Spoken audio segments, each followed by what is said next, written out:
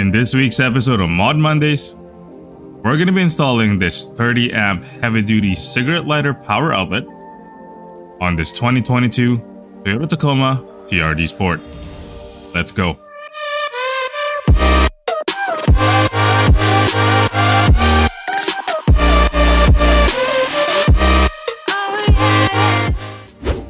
All the products in this installation are from Amazon, and it's aimed to add some much needed charging capability on the rear cabin of the Tacoma. These are most commonly used for charging ports, but for me, since I work in construction, I'm intending to use this as a plug-in source for my future beacon or strobe light bar accessories. I'll link this in the description box below. The package is from this store called YCIND and comes with this heavy-duty female 12-volt socket, 12-gauge positive and negative wires, and 2 extra 30 amp fuses.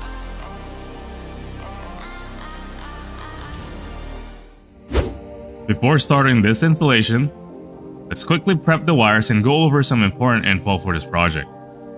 We're going to use this T-tap and spade connectors to tap into the existing positive and negative wires of the USB charging port in the center console of the Tacoma. Grab 2 22 to 18 gauge T-tap and spade connectors and start prepping the socket wires.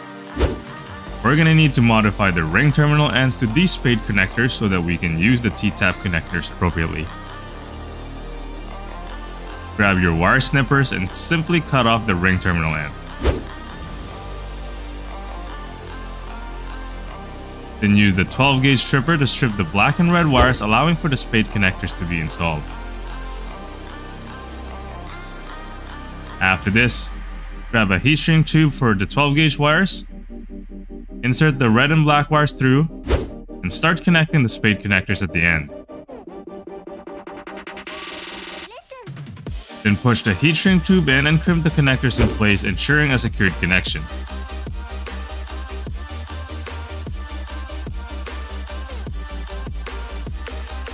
When that's complete, grab your torch or heat gun and heat the tube in place.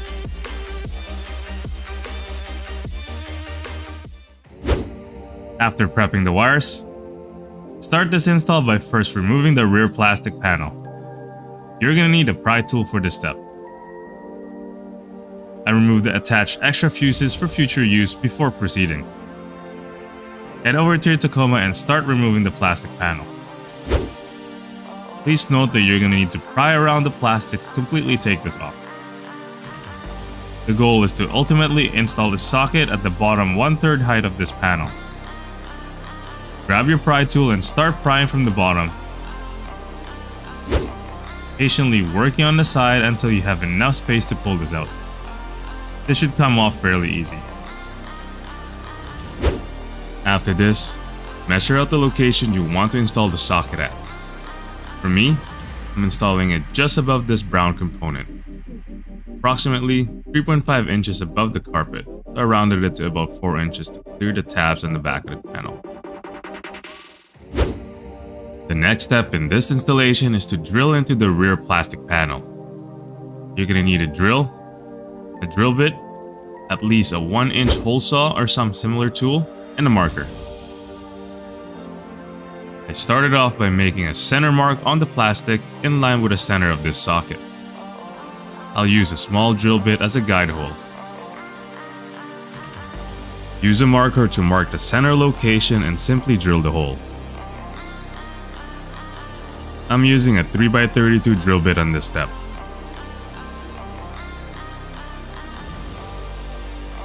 Next, grab your hole saw, at least 1 inch in diameter, and drill out the hole so you can insert the socket in. A Dremel will also work in this step but won't be as clean as a hole saw. Patience is required in this step to ensure you don't damage the surrounding plastic.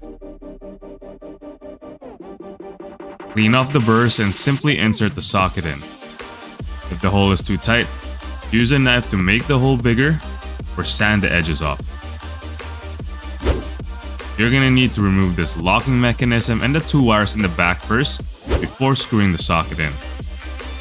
Please note that the wires have polarity marks on it, so just ensure that you reinstall this back properly later. Then screw the socket in and lock it back for a secured fit. Use this locking mechanism we removed previously to complete this step.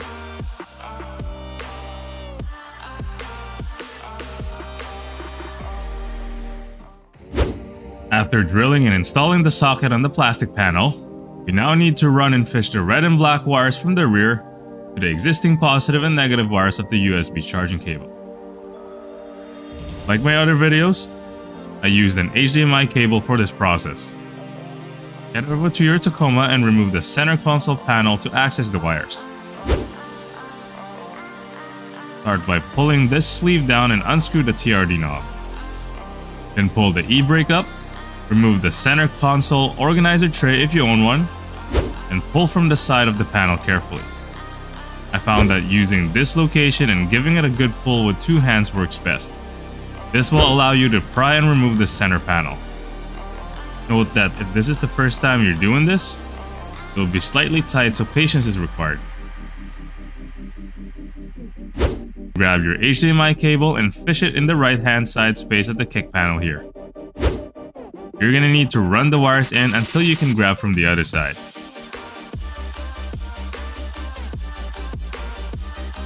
Then secure the red and black wires with the yellow female connector ends to the HDMI.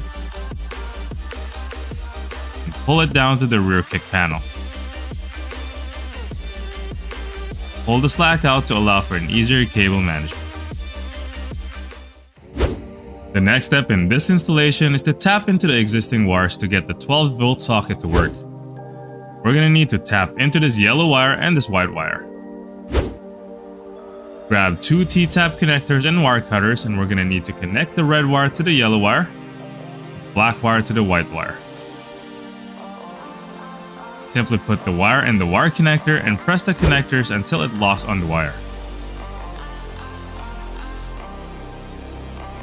Then repeat this on the white wire.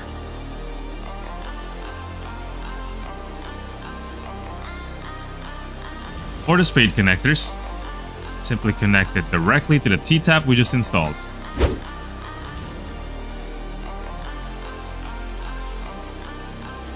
Then repeat the same on the black wire. After this, put the center panel back, ensuring that all tabs click in properly, locking everything into place with a TRD shift knob. If you're enjoying this video so far, please smash that like and subscribe button to support the channel. The next step in this installation is to install the rear panel and test the new 12-volt socket. Grab your rear panel and reinstall the yellow end terminals to the appropriate terminal prong. Remove the HDMI cable and proceed with connecting the red and black wires back. Note the marked positive and negative terminal on the prongs when installing. Then cable manage the red and black wires before proceeding with reinstalling the panel. If you have rear floor liners, I found that removing this first allows for an easier reinstallation of the kick panel. After removing this, carefully slide the panel back and push until all the tabs click in properly. Then reinstall the rear floor liners and test your newly installed heavy-duty female 12-volt socket. Turn the truck to accessory mode and test the socket. I'm using this power inverter and my phone as a test. Simply plug this into the socket, and as you can see, the green power light turned on. Then plug your phone cable and ensure that your phone is charging, and enjoy your brand new 12-volt socket.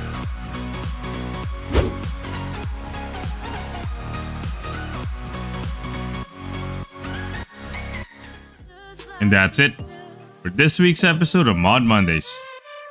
Let me know what you think of this 12-volt socket installation. If you found value in this video, please hit that like button, consider subscribing, and press that bell notification so you don't miss any of our future videos. See you on the next one.